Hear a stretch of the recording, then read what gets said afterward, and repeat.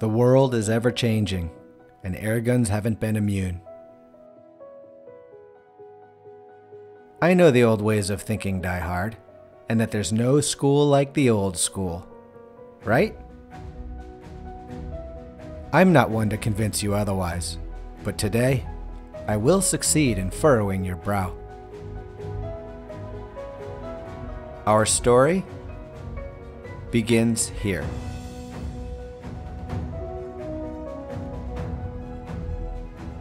The Pulsar's action is electronic and microprocessor controlled. It's also waterproof and requires 6 AA batteries, or in a pinch, can use a single 9-volt. The technology is not new. Daystate's been developing it for a decade now, and the Pulsar represents 5 generations of fine-tuning and refinement. The latest gun control unit, or GCU, does a lot for you. The battery-powered wizardry oversees Daystate's map-compensated technology, or MCT. This electronic regulator succeeds in pushing performance to remarkable levels. Allow me to explain. Power output and shot count are controllable by selecting one of 3 levels: high, medium, or low. If you're like me, you're probably asking the question, why in the heck would I ever use low power? Well, other than the obvious, 190 shots per fill, the Pulsar manages to average 26 foot-pounds of energy across the charge. To put that in perspective, that's 45% more power than a .177 caliber pellet traveling at 1,000 feet per second. And the next question becomes, do velocities like these have practical applications out to typical shooting distances? And the answer is yes. When sighted in at 50 yards on high power, drop was only 2.5 dots on 10x with a 25 grain pellet, and penetration managed 10.25 inches, and I mix my gel pretty heavy. Having established that the Pulsar is pretty much a 26 foot-pound 200 shot gun, let's crank things up to mid-power and see what happens. With increased velocity comes increased air consumption, and shots per fill are reduced to 121. Still plenty for a full day's work in the field. What's more, power is now pushed above 30 foot-pounds, which results in a flatter trajectory and extreme spreads and standard deviations tightening up too. Out at 50 yards, things got a little more meaningful. Penetration came up by 1.25 inches and wound up at 11.5 inches total.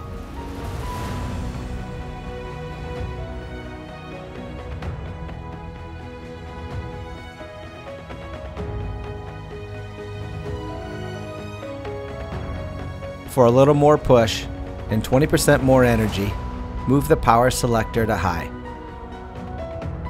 This effectively moves the Pulsar 25 to a 70 shot per fill 37 foot-pound platform. This is the ideal setting if you want to take larger game or reach out to 100 yards and beyond.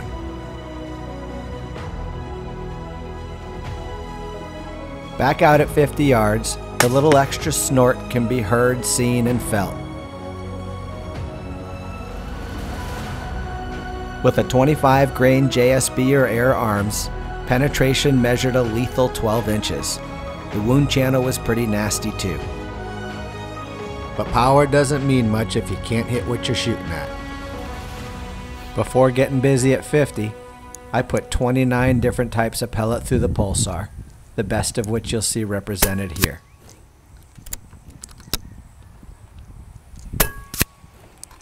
As most do, the Lothar-Walther barrel in the Pulsar took a liking to the JSB brand of pellets, and shot all 3 well at 50 yards.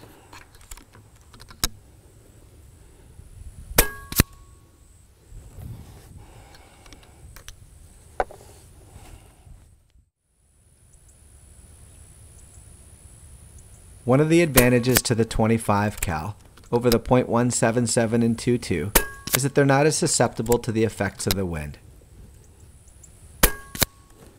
Today they're steady at 8 and gusting to 14, and they're blowing from my 5 o'clock to my 11.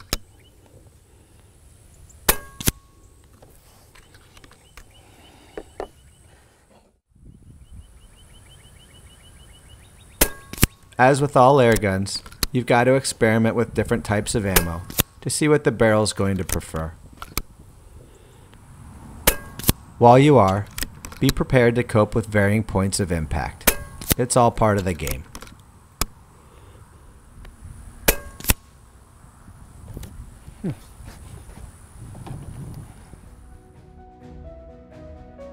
You won't be doing it often, but the Pulsar's 300 cubic centimeter aluminum tank is refillable to 230 bar. A male Foster fitting quick disconnect was standard equipment and was good to see. The onboard digital pressure gauge was accurate and entertaining to watch.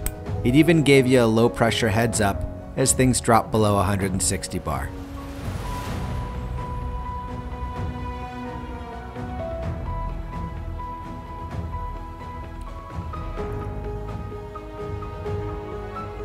The display is bright and easy to read even in intense sunlight, and times out after about a minute to conserve battery power. When it does time out, a flick of the safety or an opening and closing of the cocking lever quickly reactivates it.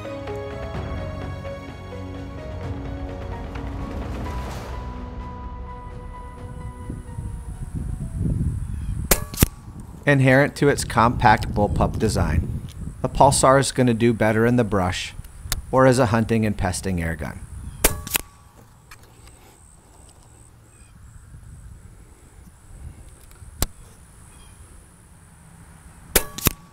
Measuring just 30 inches in overall length, the Pulsar weighs 10.2 pounds with a scope and 11.2 pounds with a scope and Atlas bipod.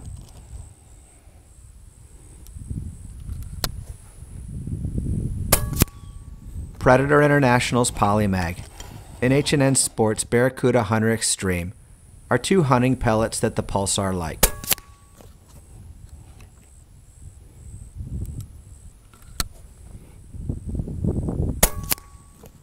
Predator's Polymag wouldn't fit in the Pulsar's magazine, but H&N Sports Barracuda Hunter Extreme would. To keep the playing field level between the two, I just used the included single shot tray that'll ship with your Pulsar.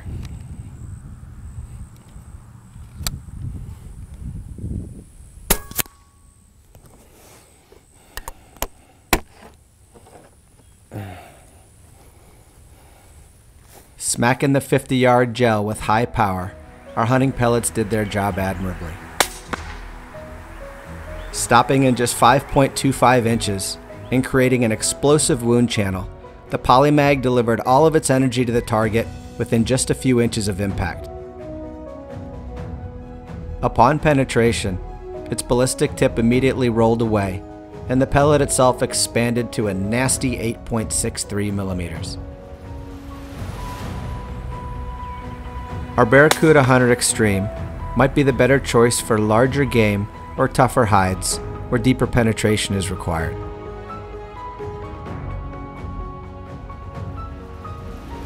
While pellet expansion was just 0.3 of a millimeter, the Barracuda Hunter Extreme did manage to penetrate 9.25 inches, and likely due to its Phillips head tip, created a pretty gnarly wound channel as well. Power, accuracy, and controllability don't mean much without comfort and convenience. I've handled a lot of rifles over the years, and even among my favorites, begrudgingly, the Pulsar is the most comfortable by far. What I initially misjudged as being a cheap plasticky grip turned out to be an aftermarket Mako synthetic AK-47 pistol grip. It's ergonomic and super comfortable, and should have no problem taking any abuse this class of rifle could dish out to it. Part of your hookup to the Pulsar is that 5-way adjustable trigger. The first stage is adjustable for weight and travel, and the second stage for weight only. Couple that with a blade that can be adjusted for height and cant, and you've got a trigger that can be massaged into, dare I say, perfect performance. I was able to move pull weight down to as little as 5 ounces, but settled on 1.5 pounds for general use.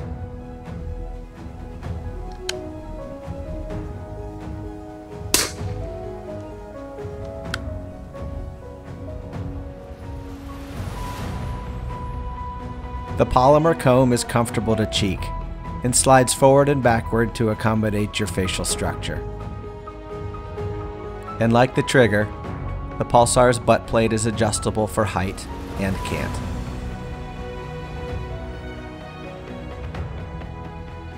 Supporting the accessorization of flashlights and bipods, the polymer forend has a weaver rail molded right into it. No need to ever clamp on a laser though. The Pulsar's got one built into the subframe that's easily adjustable with the forend in place. Atop the Pulsar sat an 11mm rail to add the scope of your choosing. Our test gun arrived with an optional MTC Viper Connect scope.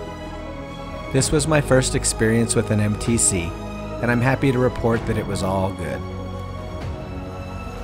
Quality and optics were as good as anything I've ever had my hands on, and at just over 11 inches long, made a great companion for the Pulsar. Making the scope optically superior to conventional designs is the same thing that made it challenging to shoot on a bench, an ultra-short eye relief. If you're going to use your Pulsar and MTC Connect for field work, you're going to enjoy the massively wider field of view, better depth of field, and better balance and user connection to the rifle. But for bench work, and for the making of this video, I opted for a scope with a more traditional eye relief. And finally, it all comes apart for ease of maintenance and upkeep.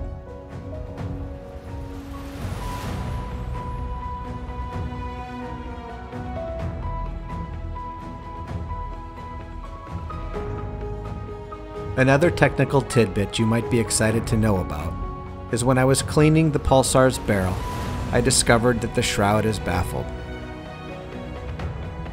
This makes for a PCP that when fired on high power, registers just above ambient background noise when tested for loudness.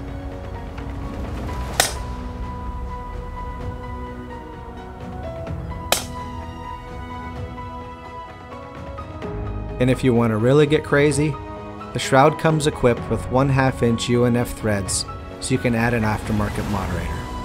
But more on that later.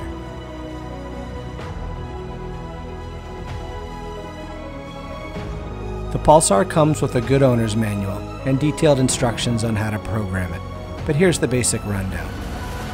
If the Pulsar is off, i.e. standby mode as you see here, flick the safety off and on, or open and close the cocking lever to activate the display and wake it up. Entering program mode is easy. With the safety on and the cocking lever open, hold down the trigger for 5 or more seconds until the display flashes programming mode. Once it does, release the trigger and squeeze it again to ask the Pulsar to scroll you through the basic programming options. Now, each squeeze of the trigger will toggle you through the subcategories of that selection. In this case, I'm choosing medium power. To confirm your selection and lock it in, simply close the cocking arm and the Pulsar will respond with a little haptic feedback and a little snort from the barrel. The magazine on-off feature simply activates or deactivates a magazine counter that's readable from the display.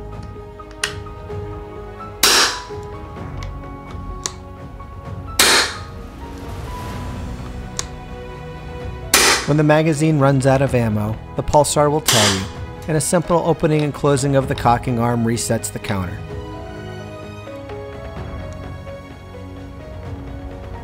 The laser on selection asks the Pulsar to activate the laser when turning off the safety. After a few minutes without use, it too will time out, or to shut it off, simply reactivate the safety. And without further ado, here are your 100-yard groups.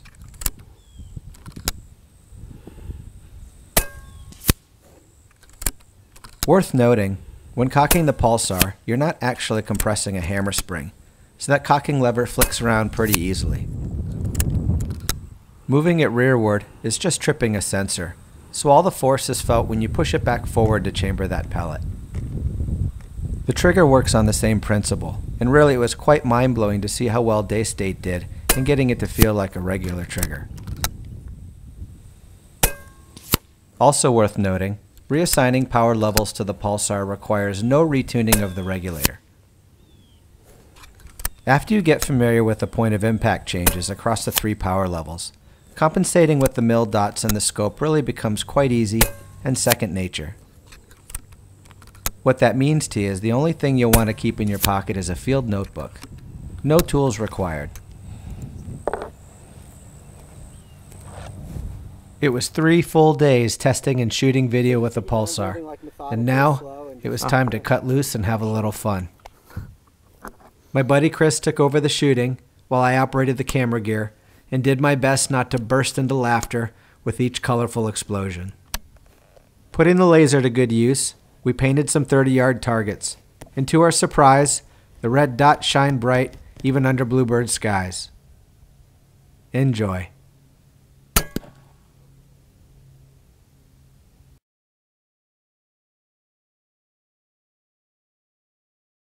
Initially, it was challenging to get the camera to lock focus on that little egg in front of the wooded backdrop, but eventually, we figured it out. So you remember the part where I said more on an aftermarket moderator later?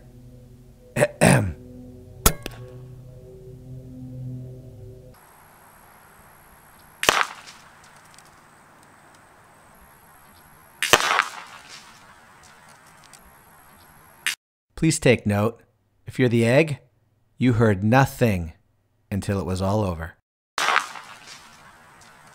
you can see the red on it like nobody's business. That was awesome, dude. Please don't be on the lens. Sweet. Oh, amazing. It didn't get any. That crop Oh, man, it made a everywhere, mess. too. Let's do it again. The dandelion and then the tea.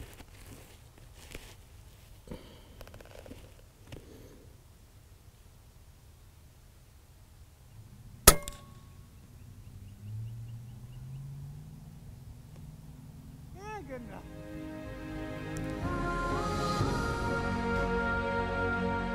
It was a good time getting in front of you again, guys. If you liked what you saw here, and you want to encourage us to make more videos like it, please be sure to give us a thumbs up at the end of the video and to subscribe. By doing so, you'll keep the vendors supplying the channel with a steady stream of products for us to review and for you to enjoy. And of course, I measure my self-worth by seeing how many of you I can get to watch. Airguns of Arizona supplied our Pulsar and our MTC scope. I'll put links in the description so you know where you can pick them up or find more information. See you at the next one.